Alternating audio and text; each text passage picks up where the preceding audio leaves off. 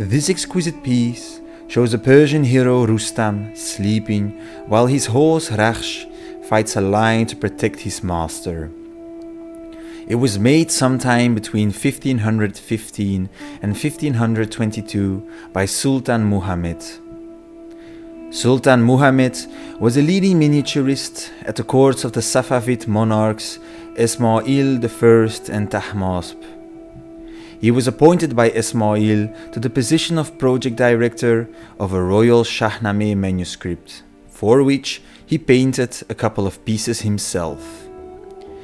He originally worked in the Turkman style, which was dominant at the time in Tabriz. This painting is a good example of this artistic idiom, vibrant colors and complex compositions. When Shah Isma'il I died in 1524, his Shahnameh was unfinished. Thus, it was passed down to Tahmasp, who in his young years took a great interest in Persian painting. Consequently, he took it upon himself to finish this manuscript of his father. However, unlike his predecessor, Tahmasp's tastes were more oriented towards the rational Timurid style of Herat in the eastern part of the empire. This may explain why Rustam's sleeping was never included in the final product.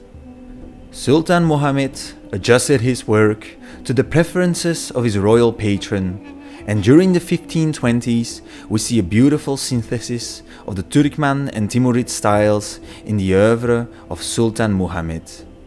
His masterpiece, The Court of Gayumars, perfectly illustrates this evolution. A vibrant and energetic color palette combined with a rational composition typical of Timurid style.